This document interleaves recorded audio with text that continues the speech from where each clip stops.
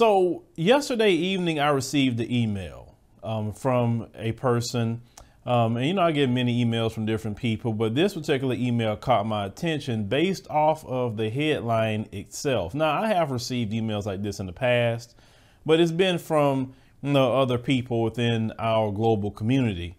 But this one in particular was from a Chinese person, and I want to put this email up. So on this email, you see it was sent 6:06 p.m. my time. And it says, Phil, I have noticed that you are talking a lot about the Chinese people moving to Africa.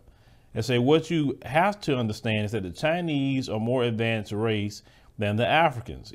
It's part of the evolutionary process that the stronger race dominates the weaker race. I understand that you are upset about it, but I hope you understand that it is natural for the Chinese to rule over the Africans. I am sorry to say that us Chinese believe that the Africans are mentally inferior and that their resources must not be wasted. It is in the betterment of the Chinese people. And since the Africans don't have the mental capacity to utilize their rich resources, why can't the Chinese do it? I hope that you won't comment about the dealings of the Chinese people in Africa in the future. Many thanks, Xi. Okay, so, you know, I received that email, and it definitely goes in line to a lot of stories that I have been covering over the years. Because, you know, a lot of times what happens for us as African people globally, whether you're a continental African or a diasporan African, we try to relegate the reality of the hatred that's directed toward us to trolling, because we don't like to believe the reality of our position and how other groups look at us, even though we didn't do them anything. They can't point to we enslaved anyone, we gentrified people, we, you know, did just horrible things to them. Nobody can point anything out that our group has done to them, but they have hated us without a cause. But to people who will say, well, Phil, this email could be trolling. One said that this could be a white supremacist. Say, let me tell you something. Not everyone that send me something is a white supremacist, first and foremost, okay? There's other people that don't like us either. I've covered stories, or I've had videos come to me that, for instance, Kamala Harris's people, Indians in South Africa, were fighting and trying to stab a brother out there in South Africa. Okay, that has nothing to do with racist Mzungus. But let's do a recap. Because I'm doing this recap real quick, just on some screenshots of stories that we have covered on this platform, just to see if that's just a trolling email, or is that some sentiments that Chinese have about Africans. So let's check this out. Okay, this one story we had posted where Kenyans, Nigerians, and Ugandans were banned from Chinese hotels in Guangzhou City. So in China, they were throwing them out for no other reason for them being Africans. Now, if you think about that email that I received, it goes along line to what that email was saying about the thought process of a lot of them. This is, you know, within businesses, and the Chinese police in Guangzhou backed up the hotels about throwing out even diplomats on the streets. On this next story, this happened in Kenya, where you had this Chinese guy. He ended up calling the President Kenyatta, and Kenyans monkeys. In that particular video, he also stated that they're there to make money and they don't like Kenyan people. He said that they stink, they're stupid. And this guy was saying all of this while in Kenya. Okay. It goes along the line of what that email was stating. On this particular video, you had a Chinese man. He was caning a Kenyan waiter for being late to work at a hotel. Now, it goes along lines to the email because they don't feel that Africans are equal to them. Do you see them doing this to white folks or anyone else? And they did this in Kenya. Okay. You look at this video right here. You had a Chinese making little children saying, you know, racial slurs about themselves in Mandarin. Still goes along with that email. But you know, the email is trolling. This video we covered here about a pregnant woman could not get into a women's hospital because they were Africans. They were from Uganda, but don't matter about that. They're Africans. That woman would not let them in because of that reason. Okay. This here, Africans are thrown out on the streets by the police and other authorities because they blame them for bringing the coronavirus into China when we all know where the coronavirus comes from. It is not an African virus, but yet they throw out our brothers and sisters on the streets. Another video here that we have covered, that Chinese mall workers had denied African women access to shop, but allowed the Mzungu women. And in this particular video, the Mzungu woman say, hey, this is not right. Why are you not letting them shop? And the Chinese guy like, no, you could come in, but not them. Okay. Another video here. Chinese companies in Zambia was found forcing workers to live at work or lose their job. And what they was doing during the coronavirus was saying that you can't go home to your families. You must stay here at the job. They didn't see their family for at least 8 to 10 weeks. But the Chinese supervisors, they can go home. This was happening in Zambia. Okay. Would you treat anyone this way that you viewed as your equal? Or would you treat people this way that you have racist views toward? This other video, Zambia also, where you had a official had to shut down a Chinese barbershop because they was refusing to cut the Zambians' hair, even though they're supposed to have a barbershop. This barbershop is only supposed to be for Chinese only, and in their laws there, you don't supposed to discriminate.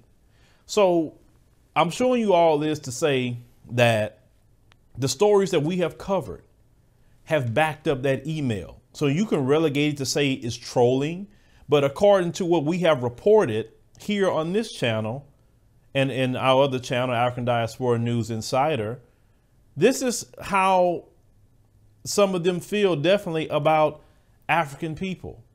We know how they feel here, even here in America. We have, how many stories have we covered of the nail shops, of the beauty supply store videos, of how they have treated Black American women? So it's not trolling. It's how they feel about us as African people, whether we are continental or diasporan. You have to understand people on the continent. Many of you have desire to come to America.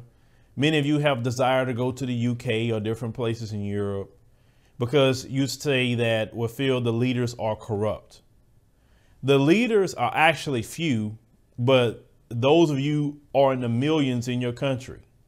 And in the old statement that says evil prevails when good people do nothing. This is why the leaders are allowed to get away with these things, because unfortunately good people aren't doing nothing, or good people are trying to get a visa to the US, or good people are trying to get visas to the UK or different places in the EU. And it's not helping the country. And what's happening is your leaders are selling you out to the Chinese Communist Party. And these people have gotten so bold that they're willing to send emails to me, a diasporan African, to not fight and advocate for you, to stop speaking up about you, because yes, I have been a loud voice about what they're doing on the continent. Now, for me to stop talking about them, that's not going to happen. Anybody that know me, now you stirred me up to talk more about you. You'd have done better not to even send me that email and tell me not to talk about you, because I'm really going to talk about you. But what I want to say to my brothers and sisters on the continent is this. You know, my viewership have, a lot of people from 18 definitely to 54. But my biggest, viewership range is from the 25 to 34 range. I believe that the young people on the continent right now is the ones to change the continent. I understand you have the same problems with your leaders as we have here. The same issues that we have with the Congressional Black Caucus and these black mayors and city council members selling us out or not doing nothing for us. It's the same issues that you're having on the continent. And we all have to remove these leaders out of the way because it's selling you out. Because understand something. If you don't do something about this now, my brothers and sisters on the continent, you will have a new colonizer. And your new colonizer will be the Chinese Communist Party. That's going to be your colonizer. I'm telling you right now, it's some things that you guys need to start doing quickly. Now, Julius Malema, shout out to Julius Malema. He was a great brother. He said that y'all need to get rid of that tribalism. And he was talking about the way that Nigerians are treated or Zimbabweans are treated, you know, the xenophobia. He's right on that. Listen, it don't matter where you come from. There's good people and there's bad people. There's evil and there's good, no matter where you come from. That tribalism has to stop. Who is it benefiting for you to say, I don't like him because he's Nigerian? I don't like them because they're from Sierra Leone. I don't like them because they're from Ethiopia. How does that benefit anybody? Think about even the borders themselves. That was put up by the colonial powers. That was not put up by Africans. This was happened at the Berlin Conference. Most of you know that by now, or a lot of you have learned this as of recent about the Berlin Conference, and know that those borders were put up by your former colonizers. So Julius Malema was saying, we don't need borders. We are all one people. And he had talked about, well, you look at China, they don't have a bunch of different presidents. They only have one. They have one government. You look at America. Yes, we got a lot of states, but we have one president, one government. You look at the UK, they have their, monarchy and different things they have. All the different nations that's doing well for themselves have one president. So on the continent, you need to get rid of having 54 different presidents and come together as one and say, listen, we're going to have one president, one government, one military. We'll have 54 different states with governors. We'll have one president, one military, one government itself. This is what we're going to have here. And we're going to come all underneath the banner of the unified Africa. And Africa is going to be a nation. You get what I'm saying? Doesn't mean you got to throw away your tradition, your languages, etc. This is how the world powers operate. You cannot become a superpower unless you do that. And the African continent must become a superpower. That is the only way that you could take your rightful place in the world. You would never rule at all if you stay in the way you are right now, divided. They benefit off of that.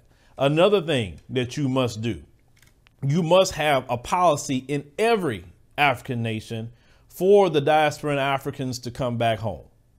You must have dual citizenship put on your books. You also, what I would suggest is have a program where diaspora and Africans could come in, apply for a 5-year residency. And within that 5-year residency, of course, you're going to, before a person becomes a resident, of course, check out criminal history, just check them out. Okay.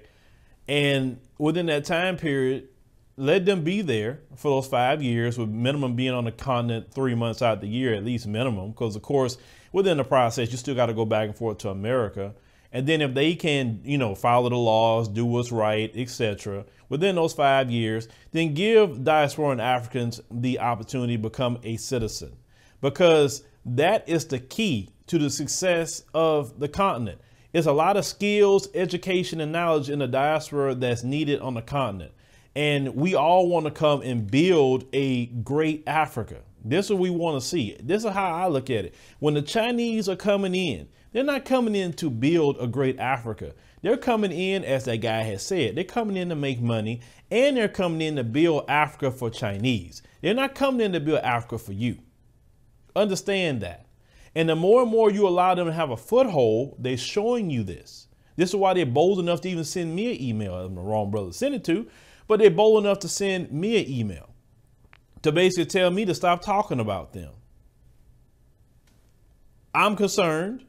I'm trying to put out this warning for continental Africans to say, let's work together as one people globally. This is the purpose of my platform, is to have us all come together globally as one people. Yes, our stories are different. Yes, we were scattered in the 4 corners of the earth, but we can all come back to the continent and build an Africa that we all want to see. Those who want to do it, of course. Tribalism is something that we need to get rid of, even here in America, because yes, we're tribal here too. Oh, you're not my people. Oh, they're this, they're that. Listen, no, we can't be doing that. If someone comes in and they from a different country, and they are joining with the white supremacists, yes, we need to call them out and deal with them. But at the same time, we got people right here that has the same story that we all have here, and they selling out to the white supremacists too. So what is the difference? It's selling out regardless. We need to come together as one, because if we lose Africa, let me tell you that. If we lose Africa, we have nothing. None of us have nothing. We lose Africa. Africa has the wealth of the world, the most resource rich continent on the planet. We can't lose that. I understand that.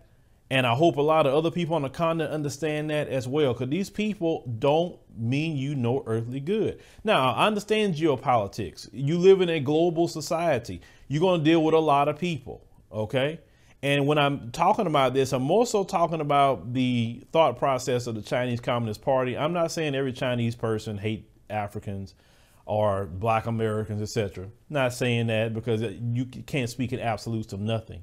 But deal with Taiwan, because I see that the Chinese Communist Party don't want you dealing with Taiwan, don't want you making trade, don't want anything with Taiwan. So I would say deal with Taiwan as well. Don't just deal with them. Deal with whoever you need to deal with, but you need to have people on the continent that know how to negotiate business deals and not just get excited about some money. You understand? This is why I personally feel that as diaspora and Africans, and as we become citizens, we need to get into politics as well. And I know some, due to tribalism, some of you are like, oh, I don't know about that, because if they come over here, they're going to act like Liberia. Listen, let me tell you something. Those people that did the few things that they did in Liberia also was backed by the American government. Y'all don't tell that part of the story. OK, and in the situation with Liberia, if you look at the positives of some of that, you know, Liberia was doing very well financially for a long time. Now, do I agree with the way they did the locals? No. But this is 2020. We can't just be talking about Liberia and what happened in that time period. That's over and done with. We're living in 2020 and on. You have a new colonizer trying to come colonize you now from the Chinese Communist Party. This guy is literally saying how they feel about Africans. We've shown you just examples in news stories we have covered. And, you know, some people, you know, got upset because he was calling himself superior. Listen, I don't get involved with that kind of thought process of trying to go back and forth and say what they aren't. Listen, we all know, you know, the deal. It's nothing to even be arguing. Like I said, I'm not going to argue with any group of people that have a policy called copy to China. In other words, their policy is to copy everything. And if you do the research, which I have, they have copied everything. Why do you think that Trump is screaming about intellectual property? Because anything you have, they will make a copy of it and sell it cheaper, which hurts the markets. They're doing the same thing on the continent as well. They're taking their cheap goods, bringing it to the continent, selling it cheaper to people, and then the locals are losing out. So what I'm saying about all of this is, you know, you can't really call yourself superior when you were built by American capitalist greed, because they didn't want to give us the jobs and they gave it to you guys. But you guys, at least I give you this much. You was smart enough to download all their blueprints and copy everything that made them successful, just slapped your name on it. And now you created a problem and you built yourself up off of American capitalist greed. Now they're kicking themselves in the butt. But, you know, they wouldn't want to go to Africa and build that like that. They wouldn't want even us in America to learn all that manufacturing. But that's what they get. And, you know, now they got to deal with you.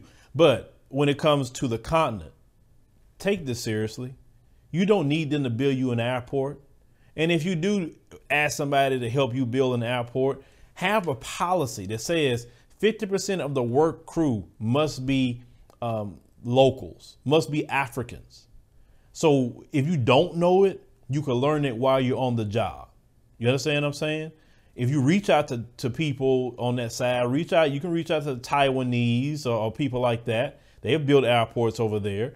You can have the Taiwanese come over and work with them, learn those skills if you don't have them. You can reach out to diaspora and Africans and have us come in. We know about building roads and bridges. We know about building homes. We can do things as well.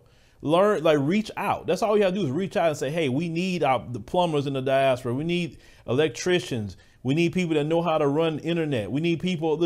All you got to do is open up, but you got to have your governments putting pressure on them and say, open this country up to the diaspora, because there's a lot of red tape with some of this stuff. The people are saying return, but the governments aren't pushing. Now, shout out to Sister Juliet in the Gambia. She is getting their whole constitution changed where they can have automatic citizenship for the diaspora. That's beautiful. That sister saw an issue and making it plain and fixing it. Okay. Then I want to wrap this up by saying this. I've seen some continental Africans in response to Sister Art Kathy that's in the Gambia say that we're not racist like some of you Black Americans could be. Because that sister has been, it's been some back and forth about that sister. And, if you're not used to that kind of energy, like that kind of sister could be, then it's a lot of Africans that's considered rude, that's considered abusive, the way that sister talk. Now, me personally, I talk a certain way. I wouldn't talk maybe the way that sister talk, but I'm going to tell you her heart's in the right place. And you need people like that sister, because I even need people like that sister to tell me some things. You know what I'm saying? Because you can't have everybody being nice to you. Sometimes you need a kick in the butt. And every blue moon, I need a kick in the butt. So I would talk to a person like Sister Art Kathy to get me straight, to tell me, Phil, you effing up right now. Not everything I'm going to respond to everybody like, oh, it's okay. No. Now, like I said, I don't agree with the way the sister do things, but everybody do things a little bit different than I would do things. I'm not her judge, jury, or executioner. I'm not. But, I would say this, I'm her brother, whether if she, know me or agree with me or not, that's still my sister regardless. Right. And, I see where her heart's at. I've seen some of the same problems and conditions on the continent that she's talking about. But my attitude would be a lot different. Say, listen, let me be this solution. Let me be this change. But what I'm saying is, in response to some continental Africans saying, well, we're not racist like that.